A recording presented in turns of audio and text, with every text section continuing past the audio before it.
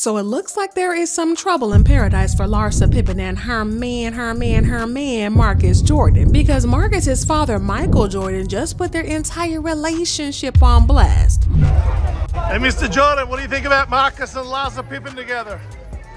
You approve of it? No. You don't approve? Do you think he's going to ask her to marry him? Michael has made it more than clear that he believes that Larsa might have groomed his son, and he is now putting her on blast for being inappropriate. Michael is also spilling some tea about the relationship, and it looks like things are creepier than we knew.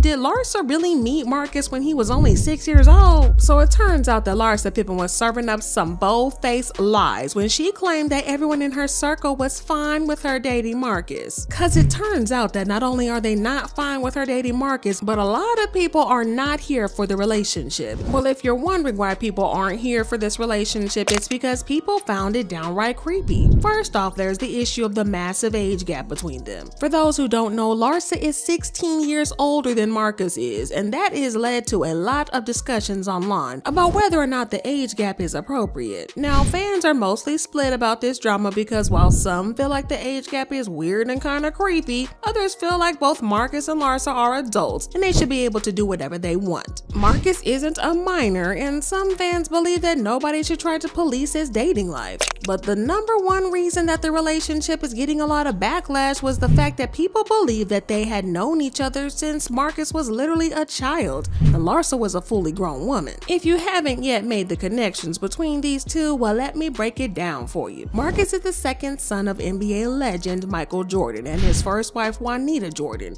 and Larsa is Scottie Pippen's ex-wife. Now, for those of y'all who still haven't made the rainbow connection, Scottie and Michael played together on the NBA team, the Chicago Bulls, back in the 90s. At the time, Scottie and Larsa were already married and Marcus was already born. And if you know anything about the NBA, then you know that basketball families often hang out together outside of games. It's very common for NBA families to at least have a cordial relationship outside the court. And since Scottie and Michael were on the same team, it goes without saying that their families would have socialized at one point or another. Yeah, I know that Scottie and Michael had some crazy beef and rivalry even though they were on the same team, but it still doesn't change the fact that they were teammates and their families would have known each other even if they weren't besties. So what this means is that Larsa has known Marcus since he was 6 or 7 years old, and she was a grown woman in her 20s. Even though he is no longer a child, people still find it super creepy that she would even be remotely attracted to someone that she's known since they were a child.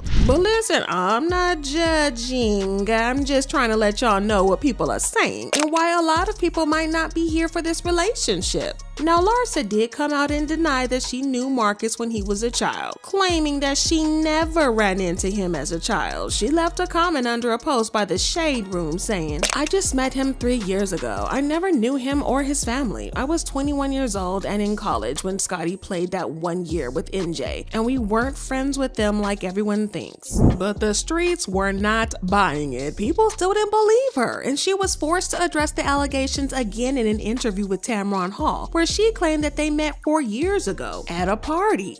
Well, I feel like we literally just met at a party 4 years ago. Oh, really? And we were just friends. Because we all lived in Chicago. And yeah. When did you meet him? 4 years ago. 4 years, where? At a party, like an LA party. Did you know who he was at the time? Well, yeah, we have a lot of mutual friends.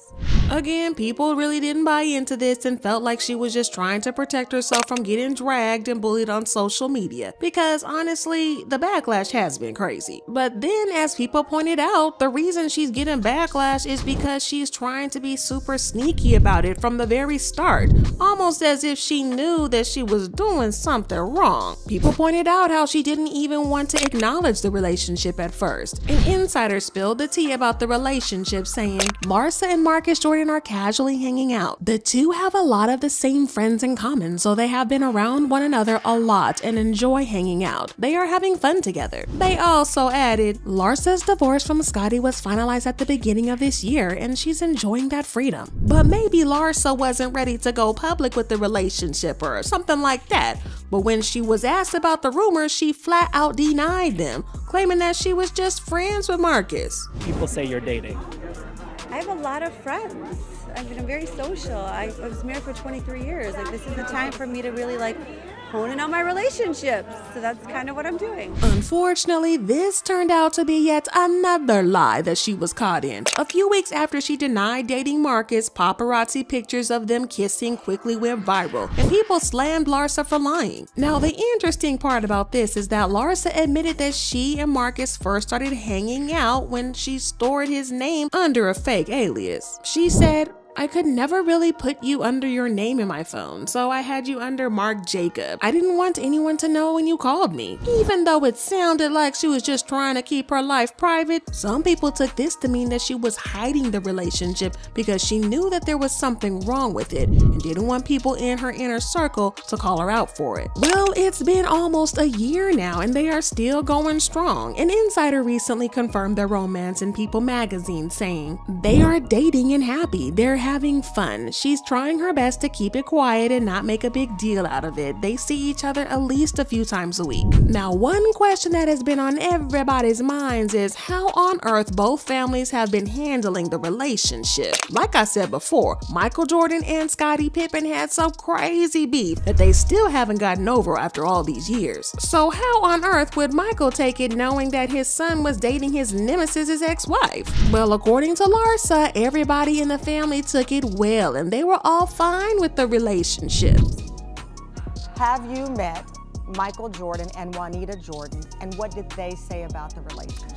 You know, I mean, of course, I recently have met, I've recently been hanging out with them, but I don't really want to talk about them. I feel like it's not about, my parents or his parents. They're all happy. Our whole family's fine. So she basically said that Michael was completely fine with the relationship, and while she didn't exactly spell it out, she also hinted that Scottie didn't exactly have an issue with the relationship. But it turns out that what she wasn't being honest about was the Michael Jordan part, because he recently revealed that he does not approve of the relationship. He was in Paris a couple of days ago, and when the paparazzi asked if he approved of Marcus and Larsa's relationship, this is what he had to say. Hey, Mr. Jordan, what do you think about Marcus and Larsa Pippen together? You approve of it? You don't approve?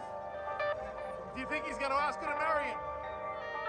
So it looks like somebody named Larsa was doing a bold-faced lie about how Michael really felt about the relationship. And a lot of people aren't surprised to learn that he is not in support of their relationship. But it looks like his feelings run even deeper than that, because an insider revealed that Michael has been creeped out by the relationship from the very start. Allegedly, he finds it very predatory that Larsa would even be remotely attracted to his son in an intimate manner. And he did not hold back on his thoughts, because he made it very clear to her and Marcus. However, he knows that he has to accept that Marcus is old enough to make his own decisions. So even though he's not accepting of Larsa, he has no other choice but to look the other way. But it looks like Marcus is not here for his dad giving his 2 cents about the relationship, because he immediately arranged for an interview with ET where he tried to claim that everyone misunderstood his dad's comments. He said, "I think my family just wants to see me happy, and so as long as I'm happy, they're happy with it,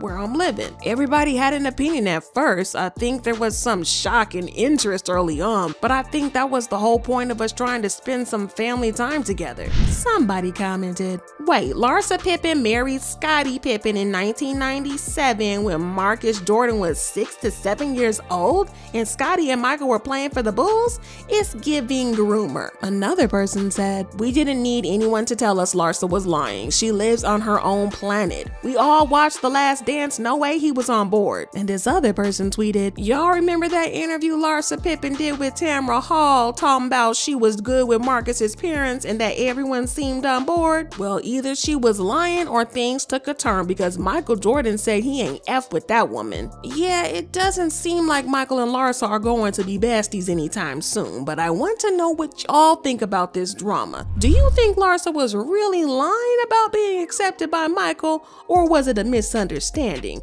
And do you think that it's right for Michael to keep talking about his grown son's relationship? Let me know what you think in the comments, and then check out this next video.